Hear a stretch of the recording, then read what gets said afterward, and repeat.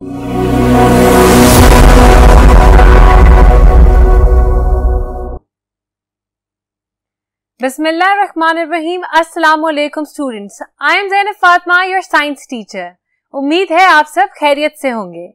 हम पढ़ रहे थे unit number 13 that was the rocks, rock cycle and weathering. हमने पढ़ लिया कि रॉक्स क्या होते हैं, रॉक्स किस तरह से बनते हैं और वेदरिंग का प्रोसेस क्या होता है। उसके बाद हमने ये देखा कि वेदरिंग कितनी टाइप्स की होती है, रॉक्स की क्या टाइप्स हैं, और लास्ट लेक्चर में हमने ये भी डिस्कस कर लिया कि लाइमस्टोन की वेदरिंग किस तरह से होती है और केव किस तरह से फॉर्म होता है। आज हम इंटरेस्टिंग थोड़ी सी और इंफॉर्मेशन लेने लगे हैं इसी के मुतालिक, तो ध्यान से सुनिएगा। Transporting weathered material. Transporting weathered material का क्या मतलब है कि जब कोई रॉक टूट जाती है, मतलब वेदर हो जाती है, तब उसका जो टूटा हुआ मटेरियल है वो किस तरह से ट्रांसपोर्ट करेगा। अब आपको ट्रांसपोर्ट से याद आया होगा कि हमने एक ट्रांसपोर्ट के मुतालिक चैप्टर पढ़ा था, ट्रांसपोर्ट इन ह्यूमंस। मतलब ब्लड हमारे पूरी बॉडी में ट्रांसपोर्ट करता था, इसको हमने कहा था ह्यूमन का ट्रांसपोर्ट सिस्टम। अगर हम कोई नॉर्मल ह्यूमन लाइफ की बात करें तो हम कहते हैं कि अगर हमने कोई एक चीज दूसरी जगह भिजवानी हो किसी व्हीकल के थ्रू, रोड से होते हुए, तो वो होगी ट्रांसपोर्ट। अब यहाँ पर ट्रांसपोर्ट हो रहे हैं रॉक्स, और ये रॉक्स बिल्कुल सही सलामत नहीं है, ये वेदर्ड रॉक्स हैं, मतलब ब्रोकन डाउन रॉक्स। पॉइंट लिखा हुआ है that the pieces of weathered rocks can vary in size from large pebbles down to small grains of sand। इसका मतलब ये है कि जब कोई बड़ा पत्थर टूटता है तो टूट के उसके जो टुकड़े होते हैं उनका साइज वेरी करता है।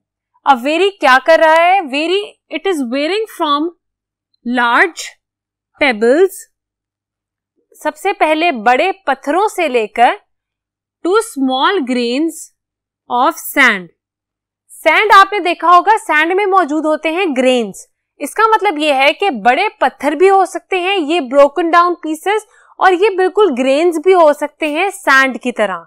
उसके आगे लिखा है इवन टाइनियर। अगर सैंड से भी कोई चीज टाइनी है, मतलब सैंड से भी छोटे पार्टिकल्स अगर कहीं मौजूद हैं, तो वो हैं the grains of mud and clay. मतलब मड और क्ले में इतने फाइन पार्टिकल्स होते हैं कि सैंड से भी वो छोटे होते हैं।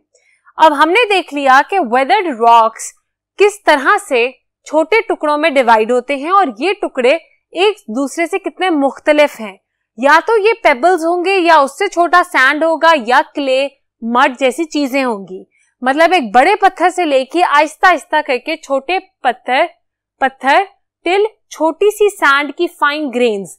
We can see that weathered rocks can make sand. अब हमने यहाँ पर टॉपिक है ट्रांसपोर्टिंग वेदर्ड मटेरियल। अब जितने भी मैंने आपको ये एग्जांपल्स दी, मतलब मड, क्ले, या फिर सैंड, या फिर पेबल्स, ये सब हैं वेदर्ड materials। मतलब the materials produced by the breakdown of larger या bigger rocks। अगला पॉइंट ये है, rock fragments are carried away by wind or water। rock fragments भी वही है the weathered material। rock को अगर तोड़ दिया जाए तो जब उसके छोटे टुकड़े हो जाएंगे, उन टुकड़ों को कह रहे हैं fragments। और ये वही fragments हैं जिनका जिक्र हमने ऊपर किया, sand, mud, क्ले, या फिर पेबल्स, या फिर थोड़े से बड़े rocks. Can be transported over considerable distances depending on size. अब आपने देखा, या तो ये विंड से ट्रैवल करेंगे या ये वाटर से ट्रैवल करेंगे। अब या तो हम देखते हैं कि जब तेज हवा चलती है तो जमीन पे मौजूद जो मिट्टी है वो उड़ती है। These are the fragments of rocks. ये रॉक के फ्रैगमेंट्स होते हैं, या फिर वेदर्ड मटेरियल होता है जो तेज हवा की वजह से उड़ता है या ट्रांसपोर्ट होता है एक जगह से दूसरी जगह। दूसरी कंडीशन है वाटर की। पानी भी ट्रांसपोर्ट कर सकता है इन सब चीजों को। अब या तो रेनफॉल होगी और ये जो फ्रैगमेंट्स हैं रॉक के, ये बह जाएंगे टुवर्ड्स समवेयर, या फिर ये होगा कि सिंपली पानी, मतलब रिवर या स्ट्रीम्स में मौजूद ये पत्थर जो हैं ये फ्लो करेंगे with the flow of water. जो लास्ट पॉइंट हमने पढ़ा वहां लिखा था कि कंसिडरेबल डिस्टेंसेस तक हमारी ये ट्रांसपोर्ट हो सकती है, डिपेंड करता है on the size of what? The size of rock fragments. मतलब weathered material का साइज क्या है, इस पे डिपेंड करता है कि वो weathered material या वो rock fragment कितनी दूर तक डिस्टेंस कवर करेगा. फॉर एग्जाम्पल अगर मैं बात करूं पेबल्स की, तो पेबल जो है वो एज कम्पेयर टू सैंड थोड़े बड़े भी हैं और भारी भी हैं. इसका मतलब कि जो बड़ी चीज होती है या भारी चीज होती है वो ज्यादा दूर तक ट्रैवल नहीं करेगी, जबकि जो सैंड है it is light in wait, तो वो आराम से ट्रैवल कर जाएगा थ्रू लार्ज डिस्टेंसेस. अब आगे चलते हैं थोड़ी डिटेल की तरफ. यहां लिखा गया है stage 1. The pieces of weathered rocks are carried by wind or washed by rain into streams or rivers. अभी यही पॉइंट मैंने पीछे बताया कि जो weathered rocks हैं या फिर हम कह सकते हैं जो रॉक के फ्रेगमेंट्स हैं, मतलब बड़ी रॉक जब टूट गई है और टूट के उसके जो छोटे फ्रेगमेंट्स बने हैं वो या तो कैरी होंगे, ट्रांसपोर्ट होंगे बाय विंड या फिर बाय वाटर. और बाय विंड मैंने आपको एग्जांपल दे दी तेज हवा की. बाय वाटर यहाँ लिखा है बाय रेन. मतलब जो अभी मैंने आपको बताया जब बारिश होती है तब यहाँ पर मौजूद ज्यादा पानी इन सारे रॉक फ्रेगमेंट्स को बहा कर ले जाता है towards somewhere. When I said somewhere, I meant the streams and the rivers. या तो ये streams में ले जाएंगे या तो ये rivers में ले जाएंगे या कोई छोटे ponds में या हमारे इर्द गिर्द मौजूद जो भी ड्रेनेज सिस्टम है वहां पर. आगे क्या होगा? Faster a stream is flowing, the more energy it has. अब जब बहता हुआ पानी होता है उसमें मौजूद होती है एनर्जी. इसको हम कहते हैं काइनेटिक एनर्जी, जो हम फिजिक्स में पढ़ते हैं. मतलब हर मूविंग चीज के पास एनर्जी है और यहाँ पर हम पानी की बात कर रहे हैं जो बहुत तेजी से स्पीड से मूव कर रहा है किसी भी स्ट्रीम में, मतलब नदी में, रिवर में, स्ट्रीम में, पॉन्ड में, कहीं पर भी अगर पानी फ्लो करता हुआ है इसका मतलब कि उसमें एनर्जी है. अगर तो वो फ्लो नहीं कर रहा है इसका मतलब उसमें एनर्जी नहीं है. अगर पानी तेज फ्लो करेगा, faster a stream is flowing, मतलब जितना वो तेज फ्लो करेगा the more energy it has, उतनी एनर्जी होगी उसके अंदर.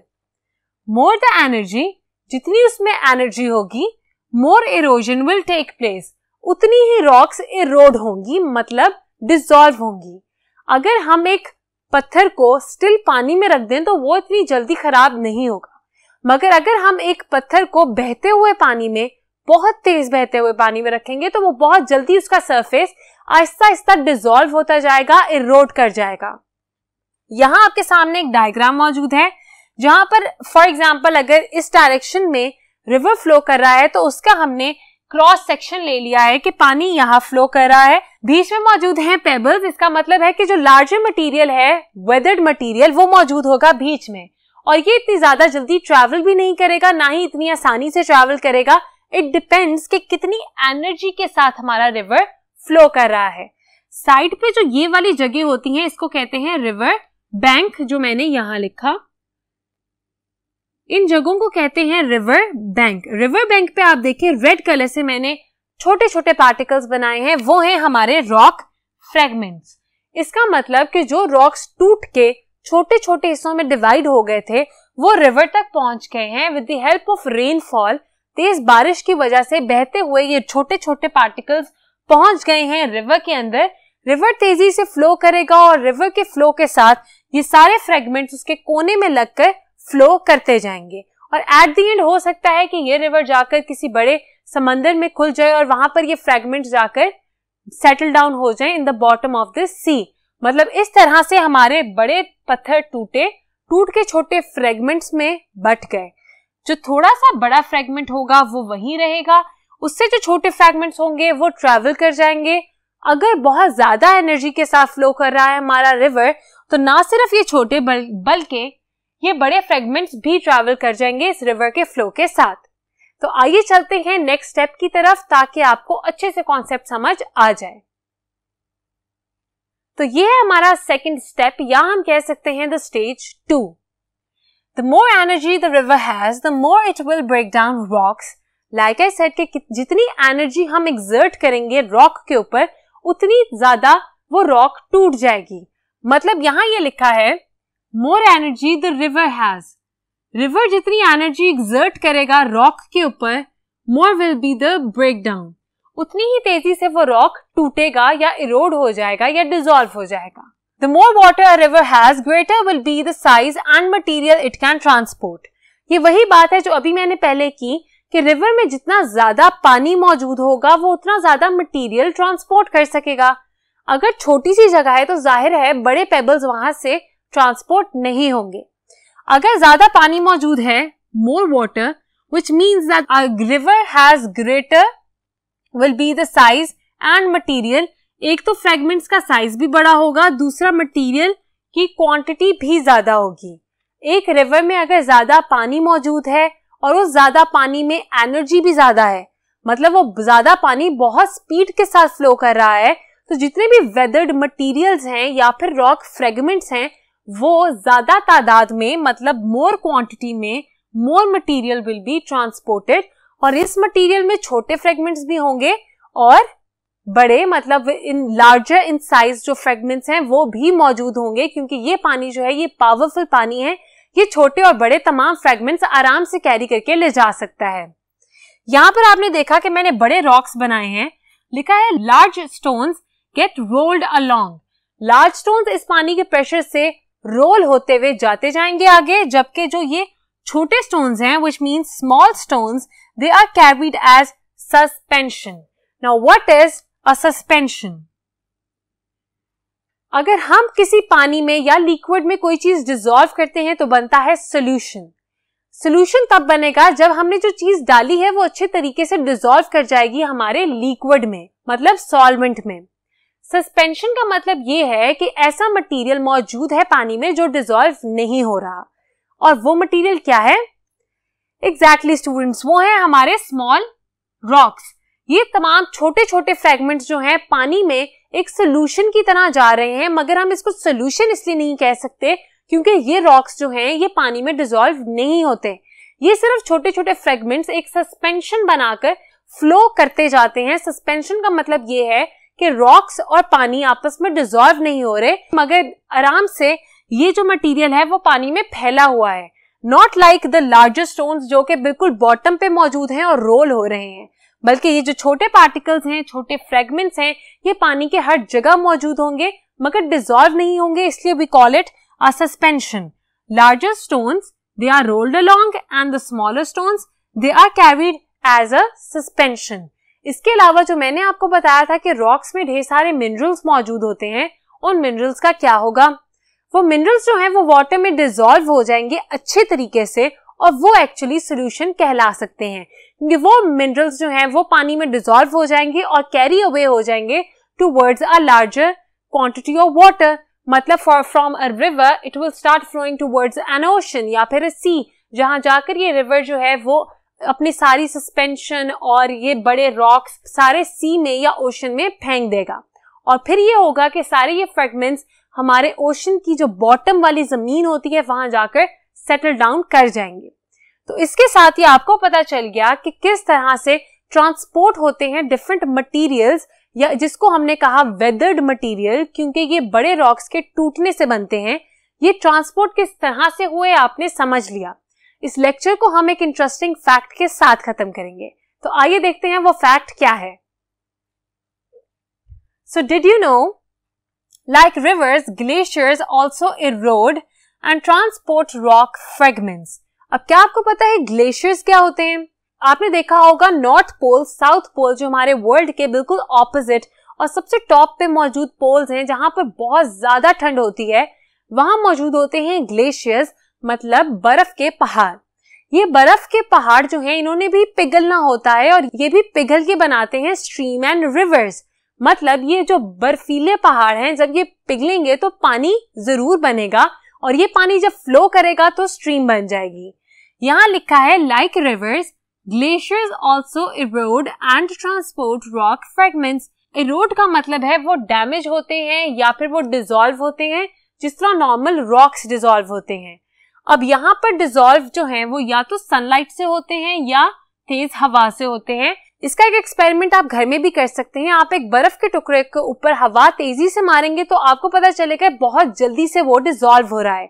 अगर आप उसको बगैर हवा की किसी जगह पे रखेंगे तो वो उससे कोई डबल ज्यादा सर्वाइव कर जाएगा as compare to the one जिसको हमने तेज हवा में रखा था। Second is sunlight. अगर आप बर्फ को लेकर सनलाइट में जाएंगे या सिंपली अपनी आइसक्रीम को पकड़ कर जाएंगे सनलाइट में, यू विल सी कि कितनी जल्दी वो डिसॉल्व हो जाएगी। So with the heat of our sunlight and the pressure of wind, हमारे जो ग्लेशियर्स हैं पिघलते हैं और इरोड कर जाते हैं लाइक एनी अदर रॉक। और जब वो इरोड कर जाएंगे, पिघल जाएंगे, तो स्ट्रीम बनाएंगे। और स्ट्रीम में क्या होगा? The stream running from a melting glacier is white. अब जब स्ट्रीम बनेगी मतलब पानी बहना शुरू करेगा तो ये पानी सफेद रंग का होगा। अब ये हमने देखा कि ग्लेशियर्स में डिफरेंट तरह के मिनरल्स मौजूद होते हैं। ये वो मिनरल्स नहीं है जो रॉक्स में प्रेजेंट थे, ये मिनरल्स होते हैं डिफरेंट। और वो क्या मिनरल्स हैं इतनी डिटेल में हम नहीं जाएंगे, मगर आपको एक इंटरेस्टिंग फैक्ट पता चला है कि नॉर्मल पहाड़ जिस तरह टूटता है और वेदर्ड मटेरियल बनाता है, बिल्कुल उसी तरह बर्फ के पहाड़ मतलब ग्लेशियर्स भी जो हैं वो टूटते हैं, डिसॉल्व होते हैं और डिसॉल्व होके पानी की नदियां, रिवर्स और स्ट्रीम्स बनाते हैं। और जो पानी यहाँ बहता है उसका रंग ना तो ट्रांसपेरेंट होता है ना ब्लू होता है, उसका रंग होता है व्हाइट। तो आपने ये फैक्ट याद रखना है। इसके साथ ही हमारा ये लेक्चर एंड होता है। उम्मीद है आपको सारे कॉन्सेप्ट्स क्लियर होंगे। मिलते हैं नेक्स्ट लेक्चर में। अपना बहुत ख्याल रखिएगा। खुदा हाफिज।